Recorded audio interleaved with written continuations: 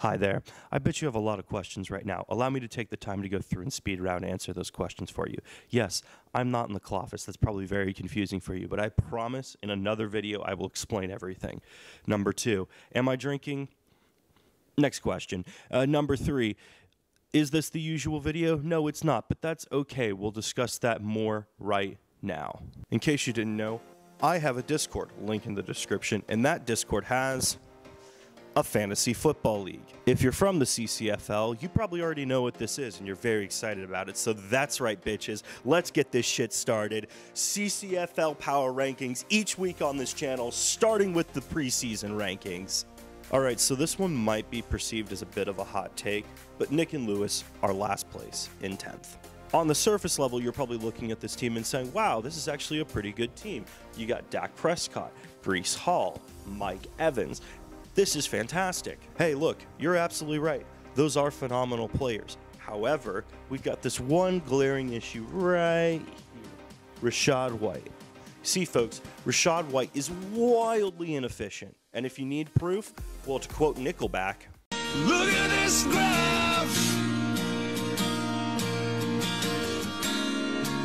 This graph right here shows Rachaad White's production by situation, and it gives all sorts of different offensive plays that Rachaad White would be rushing on compared to the rest of the league. Looking at this graph right now, we're really only going to focus on non-perfectly blocked plays and perfectly blocked plays. For the perfectly blocked plays, meaning everything, the stars align perfectly for Rachaad White, he is in the 25th percentile of the league, only getting 5.9 yards. That's wildly inefficient. And for all those dumbasses who come at me basically being like, oh, you know, he actually is a lot more efficient in other spots, on those non-perfectly blocked plays, you're absolutely right. He's in the 75th percentile, but he's only getting 2.9 fucking yards. Now, Nick and Lewis luckily do have Devon Achane, who's an explosive running back on a fast-paced offense. However, like all the other running backs in that running back room, they're highly injured prone, and there's a chance that he could be losing a ton of snaps to Raheem Mostert, who is just as good of a running back in that rotation. And then looking at this bench that we have here, Christian Watson is not the clear wide receiver 1 in Green Bay, so that poses a level of risk. DeAndre Hopkins is losing his wide receiver 1 spot to Calvin Ridley, who just got traded onto the team. And J.K. Dobbins is a running back by committee. And Aaron Rodgers, well, he's probably high somewhere, so we don't really give a shit about him. Could this team be something great? Sure, absolutely. However, I think it's going to take a little bit more time to get there, and they're going to need to fine-tune it if they truly want to compete this season. Coming in at number 9, and man, this is like really weird to actually do in front of a camera and talk about, but you got my team, the Legends of Smoky Valley. Now, I've kind of warmed up to this team since the draft in particular. I love the Joe Burrow pick. I love my wide receivers. I love pretty much every other spot. My real issue kind of comes right here in the running back room. The interesting part of this running back room is Joe Mixon, because he's part of a Houston Texans team that's loaded with plenty of targets for CJ Stroud to throw the ball to. However, Bobby Slowick actually likes to rush the ball a bit more than I'd argue the Bengals did, so I do like the odds here. The real problem with this running back room is with Ramondre Stevenson. He's the best running back on a committee for a team that is absolute trash. I mean, did we all see that offensive line in the fucking preseason for the Patriots? That was horrendous. Outside of those running back issues, the rest of this team is actually in pretty good shape. A.J. Brown and Garrett Wilson are high-end wide receiver 1s, especially now that Aaron Rodgers is back to throw the ball to Wilson. You've got Mark Andrews, who's beloved by Lamar Jackson and was his #1 target for a consistent period of time. I like the opportunity that I have there. And DK Metcalf has Mike McDonald as his brand new head coach, who loves targeting the wide receiver 1 when he was the offensive coordinator for the Ravens. The reason why this team is 9th and not 10th, despite the fact that this week this team started in the 10th place spot, has to do with the changes around the running back room. Blake Corum might actually take a few more snaps away from Kyron Williams than we originally suspected. Tyler Algier is one of the best bruiser backs in the NFL, if not the best, and should get some good opportunities with this new Falcons offense. And Tajay Spears is fighting for that running back 1 position with Tony Pollard, who did not look great as the running back 1 last year for the Cowboys. Right now, I'm stuck towards the bottom, but if we know anything from last year, I have all the time in the world to climb up from here. Now, I bet Maria and Kelly are sitting there saying to themselves, Tom, you said our draft was good. I did say your draft was good. However, there were just 7 other teams that drafted better than you. Starting off with Josh Allen, I do like Josh Allen as a quarterback. However, the fact that he doesn't have a clear wide receiver 1 does concern me. Hopefully the stack with Dalton Kincaid can work well, but you did miss out on quite a bit of opportunity drafting Josh Allen as the first quarterback off the board. In terms of your running back room, it's pretty decent. DeAndre Swift is a fantastic pickup. Like Joe Mixon, I would argue that he's in a loaded wide receiver room with the potential to take up a good majority of the rushing attack for the Bears offense. And he has that added pass catch ability that I would argue Joe Mixon doesn't have as much, that makes him a real potential threat as your RB1. Now, Raheem Mostert, as we talked about previously with Devon Achane, is a little bit of a risk because he has a long history of injury. And if that long history of injury kind of comes into play, we end up getting this guy. Meet Jalen Wright, the 3rd best running back in the 2024 draft class. And the Miami Dolphins traded up to go get this guy after having 2 injury-prone running backs. If that doesn't scream replacement, I don't know what does. Now, Tyreek Hill was a perfect first-round pick. It landed right in your spot. You guys drafted him. Didn't do anything wrong there. My issue kind of comes up with these other 2 wide receivers, Chris Olave and Brandon Ayuk. Chris Olave is the lead target for the Saints, and he's wildly talented, but in terms of his situation, I have a lot of concerns, particularly with Dennis Allen potentially being on his way out of the door. If he leaves mid-season, I think that's going to create a lot of culture problems for the Saints. As a backup option, you do have Brandon Ayuk, but the risk coming into the season with him not having a guaranteed contract was a rather large one, just to go out and draft him as high as you guys ended up taking him. With that being said, luckily he signed that contract, so you should be good to go there. I just don't know how much he's really truly going to be used in that offense now that we're getting more and more pieces fitting into the mix. It's do or die for the 49ers, and we'll have to see how that plays out. Moving on over to this bench, you do have great options with Jackson Smith-Njigba and Jake Ferguson, who in particular, Ferguson is going to be that lead target for the first couple weeks with CeeDee Lamb kind of rotating back into the mix for things. Jackson Smith-Njigba, of course, being the wide receiver 3 on an absolutely loaded Seahawks offense that we could see a lot more pass game open up since there's 3 fantastic receivers there. However, the real issue with this draft and the reason why you're so low really kind of comes in right here and then right here. That's a defense and a kicker. That's a defense and a kicker. You don't need 2, you just need 1. And I don't understand the whole reasoning as to why to double up. Jake Moody is nowhere near the same level as Harrison Butker, so there should have never been a discussion in which Jake Moody was ever getting picked in those later rounds. And the Eagles defense is just like another added defense. They may work week 1 since the Chiefs are playing the Ravens, but beyond that, there really isn't that much hype to bring both of those defenses and both of those kickers. My hope is that they'll drop one of the sets of those teams relatively soon. As a whole, if Marie and Kelly take away the excess and trade around to kind of secure up those problematic areas in their starting lineup, I think they could actually be a true contender this year. Coming in at number 7, we have Tristan. He's a decent starting lineup with a good bit of potential on the bench. Starting off at quarterback, we have Anthony Richardson. I like Anthony Richardson, but we don't have a ton of data on him as a whole right now.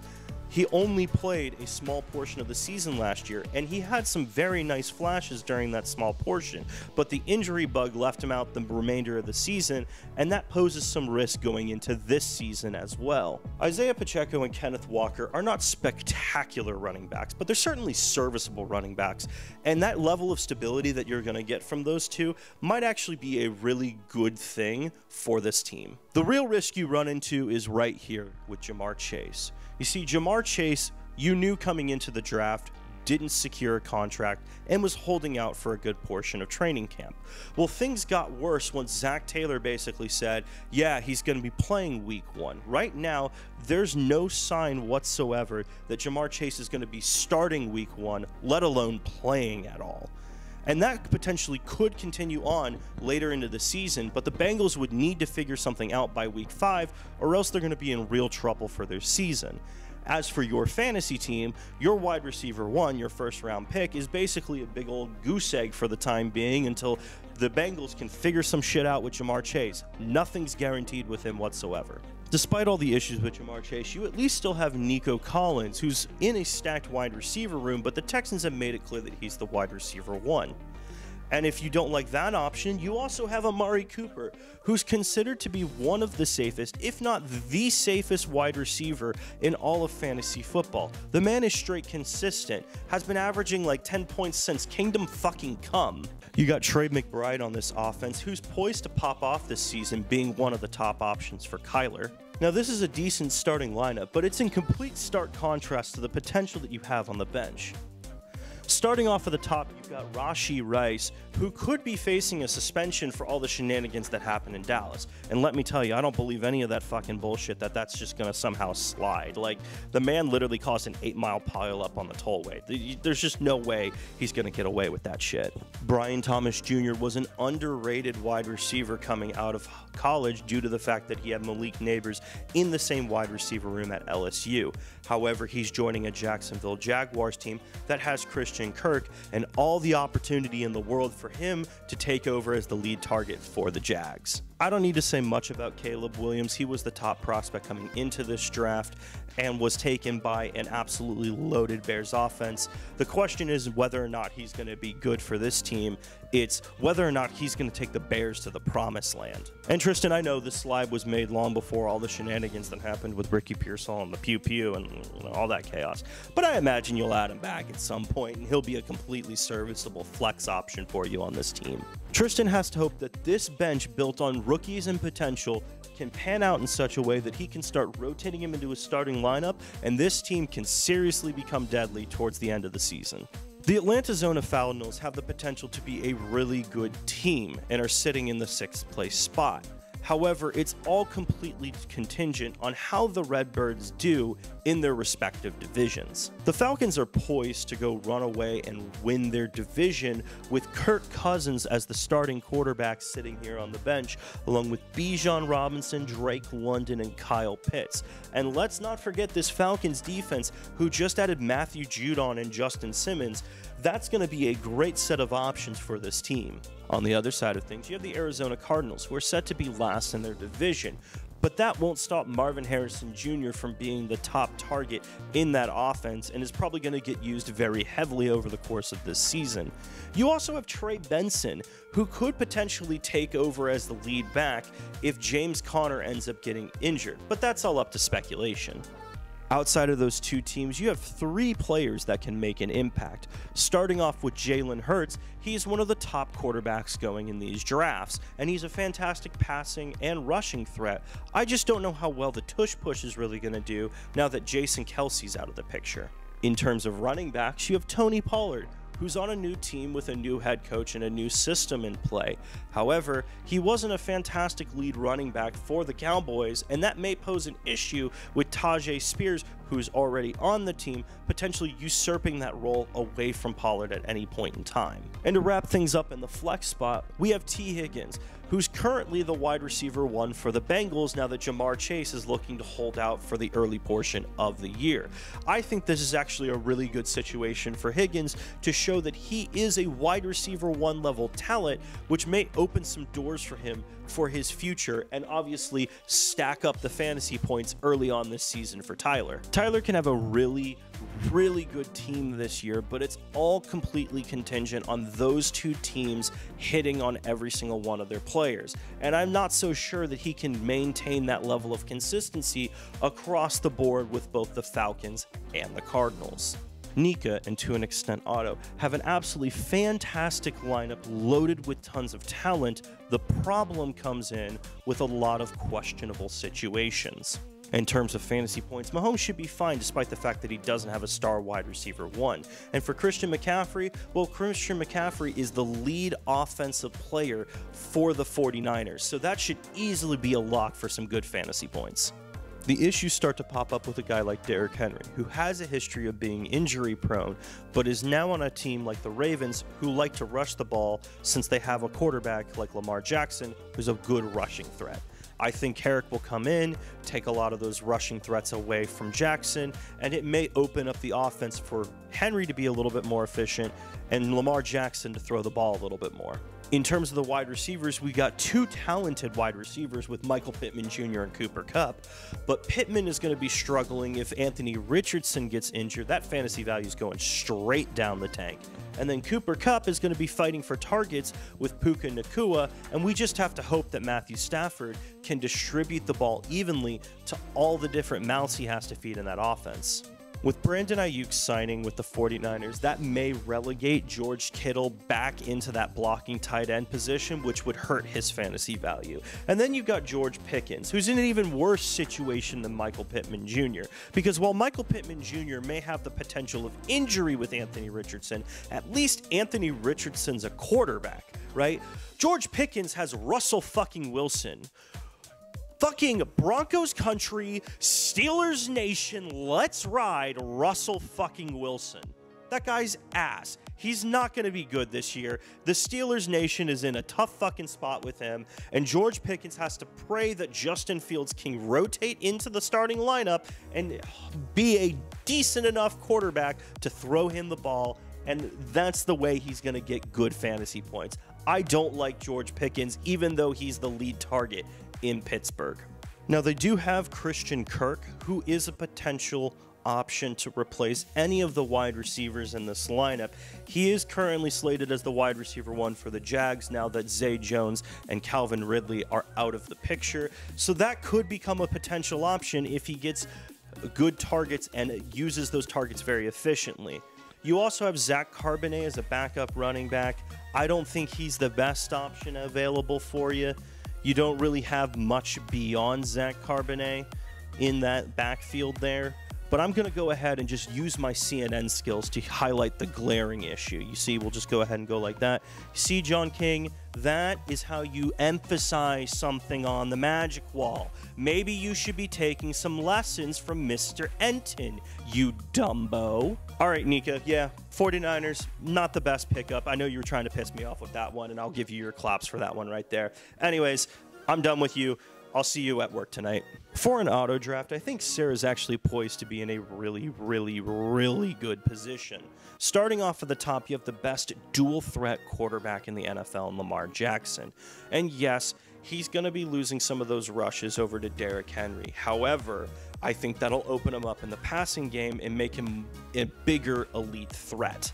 In the running back room, you have Kyren Williams and Travis Etienne. I love Etienne. He's one of the best pass-catching backs in the NFL. That was a fantastic pickup for the auto draft to grab. Kyren Williams, on the other hand, he's also very good, but the risk you run with Kyren Williams in particular is that now, since he's the punt returner, that risk of injury is going to be elevated. I'm not sure that the snaps necessarily are going to be decreased on the offensive side due to the punt returning, but that risk of injury is certainly going to be elevated. In the wide receiver room, you have two fantastically talented wide receivers, though it won't look great week 1. CeeDee Lamb is going to be sitting out week 1 because he just signed a contract, hasn't been in training camp. He needs to get readied up for the season, so he's going to be sitting out week 1. And Malik Neighbors is poised to be one of the best rookie wide receivers. However, it comes with the caveat that he's got Daniel fucking Jones throwing him the ball. So that may not be the best thing in the world. We'll just have to wait and see on him in particular. The worst spot on this team by far has to come with Pat Freiermuth, and there's two reasons as to why. The first reason is because there is no other tight end option on this team. If Freiermuth gets injured, Sarah's going to free agency and hoping she can find somebody as good. On the other hand, you also have the potential of Pat Freiermuth not being one of the top options in Pittsburgh. They do have a very good rush game. They do have a very good wide receiver in George Pickens. He may be kind of lower down on the target share, and you just have to hope that he has that red zone upside in order to make him viable. Moving on to the flex spot, you've got Calvin Ridley, who I actually really like. He's going to become the wide receiver 1 in a Tennessee team with Will Levis as their quarterback. Will Levis, being the mayo-eating motherfucker that we all know and love, is getting a new head coach, a new system, and this could be a sleeper team to pull off some crazy upsets, especially in a competitive division like the AFC South. So I think there's a lot of good high fantasy point value for Calvin Ridley, and he's a nice substitute to have for a wide receiver. Moving on to the bench, you've got Chris Godwin, who's a high-end wide receiver too, especially with not much changing in that offense in Tampa Bay. It's a weaker division, the NFC South. I think there's a lot of really great potential for Chris Godwin this year. And looking over at Jordan Love, man, what's there not to love about Jordan Love? He was an unbelievable quarterback last year. He's got a lot of the same pieces. He's got a great offensive mind in Matt LaFleur. He's going to be a fantastic backup quarterback for this team. Now, it would be remiss if I didn't highlight the elephant in the room of Najee Harris and Jaylen Warren. Having an auto draft accomplish creating a running back stack for the Steelers is quite frankly something that's just unheard of. With that being said, there is still a big looming enemy here in this room that could prevent them from getting a lot of fantasy point value. Regardless of that enemy, Saira is poised to be in a position to start the season off strong and could potentially, with some tweaking, become a dark horse contender for the Haulers later in the season. JP is once again coming in with his is going to be coming into the season at number 3. Gibbs and Laporta as a stack is an unbelievable setup for yourself, and I really think Gibbs has the potential to have a breakout season this year. Alvin Kamara is the most stable thing in the Saints office, so having him as your RB2 is a great thing. Now, this wide receiver room does bring me a little bit of concern. Justin Jefferson starting off has Sam Darnold throwing him the ball, and I have to wonder how good truly Sam Darnold is. Going over to Deebo Samuel, he's obviously in a loaded roster in the 49ers, and he's a little bit of a fake wide receiver, more of a running back, so he has the potential to get injured very quickly and has the history for it. And then you have Tank Dell, who's going to be in a 2A, 2B situation with Stephon Diggs. That may not be great for his target share. But if you were ever concerned about that, we can take a look at this bench. You've got a lot of potential options to replace. You've got Xavier Worthy, Rome Odunze, who are potential great wide receiver options to replace in that room. And then you've got Aaron Jones, who's just the perfect replacement for a guy like Deebo Samuel, because we all know that Deebo Samuel will get injured, and you can throw Aaron Jones in there, because fuck all the rules with football, I guess. You also have Jaden Daniels, who's the number 2 overall pick. I don't really know how he's going to be. I have no clue where to expect the commies to end up. But if Justin Herbert doesn't pan out for you in terms of Jim Harbaugh's offense, Jaden Daniels may be the pick to go with. All in all, I think this is exactly what we expect from JP. A high-quality team that's ready to compete for the whole season. Warren was in a prime position to take the top spot in these preseason rankings. However, a few issues ultimately left him at number 2. Starting off with the positive, we've got CJ Stroud, who is a great quarterback on a Houston Texans team that now has more offensive options for him. It's only just going to get better. That was a great pickup for Warren. To add on to that, you've got Amon-Ra St. Brown and Devontae Adams, which is an unbelievable 1-2 punch to have for your wide receiver duo.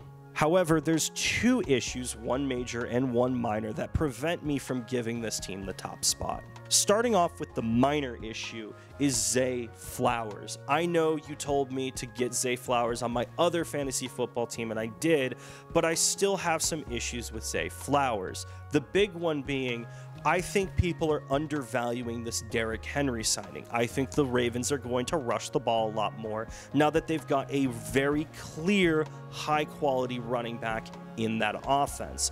I think things are going to also revert back now that Mike Macdonald has left the organization. This may open the doors to a classical Ravens throwing the ball to Mark Andrews and rushing the ball up the middle like they did with Derrick Henry, and they hope that he just doesn't get injured. So Zay Flowers may end up with less activity, but you do have Cortland Sutton, who, if Bo Nix can pan out as a good quarterback, may be a great wide receiver 1 option to be throwing into the fold. Now, the major issue comes when you start looking at the bench. You see these 3 players here. 2 out of these 3 players are actually on the PUP list, so they're not going to be starting anytime soon. And James Conner has a history of injury.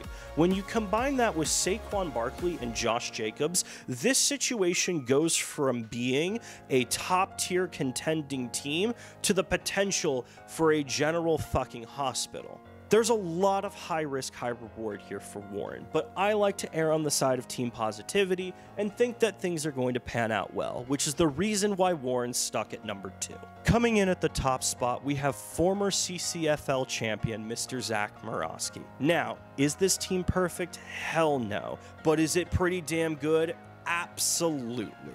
Jonathan Taylor and James Cook is a wonderful 1-2 punch for that running back room. I really like the options you have there. And let's not forget Travis Kelce, who is the lead target for Patrick Mahomes and just is an unbelievable tight end. Clearly the top tight end in the NFL right now. So having him on this team, I mean, you're already looking great. I actually really like this wide receiver room of Puka Nacua and DJ Moore, despite the concerns that people may have.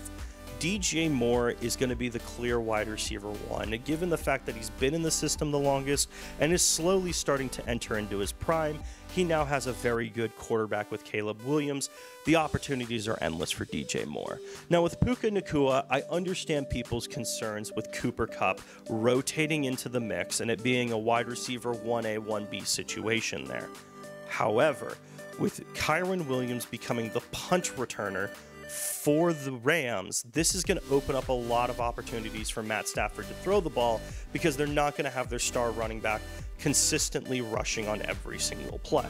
So I think there's a lot more passing opportunities for Puka, which may even out the share for both Cooper and Puka in the long run. Looking over towards this bench position, you basically got people who either have the opportunity to be lead options or take away opportunities from other players. Like, for example, Jaden Reed is poised to be the lead wide receiver 1. Same with Jerry Jeudy. But you've also got people like David Montgomery, who's going to take snaps away from Jahmyr Gibbs, or Cole Kmet, who's going to take away red zone targets from all the other wide receivers in that Bears offense. So I really love that bench in terms of its potential. Zach is locked in at the top spot, but that doesn't mean that he has the full potential just yet. Keep in mind, he could trade really any of these players and have so many different assets to really improve his team. Let's use Puka Nacua, for example. If Puka Nacua doesn't really pan out over the course of the season, Jaden Reed might be able to, or Jerry Jeudy, David Montgomery, maybe even DJ Moore. You have a lot of options that you can rotate in and out, that either these options can be put into the lineup, or you can take these pieces, pair it all together, and then go make a ridiculous trade for a high-end wide receiver 1. The options are endless for Zach, which is why he's in the top spot. So to round things off, we've got Zach, Warren, JP, Saira, Nika and Otto, Tyler, Tristan, Marie and Kelly, myself, and then at the very end, last but most certainly not least, Nick and Lewis. And with that, I conclude the 2024 CCFL preseason rankings. It was a lot of fun to write and even more fun to record. I just don't really know how it's going to turn out. This is a fun little experiment. If you enjoyed this format, please make sure to give this video a thumbs up. And if you weren't the biggest fan of it, no worries. I still have the Google Slides presentation down in the description below. Make sure to subscribe and turn on the post notification bell to join the Bridge Gang. And while you're at it, comment down below what you thought of my rankings. Should some teams be higher? Should some teams be lower? Let me know. Normal programming will return this Friday, so please stay tuned for that.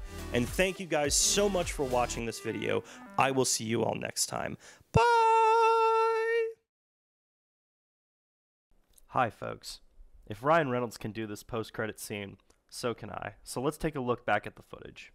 JP is once again coming in with his annoying, stupid, Birmingham, giddy-up, fuckhead, 15-year-old twink ass having too much fucking knowledge and too much fucking skill for his age is going to be coming into the season at number 3.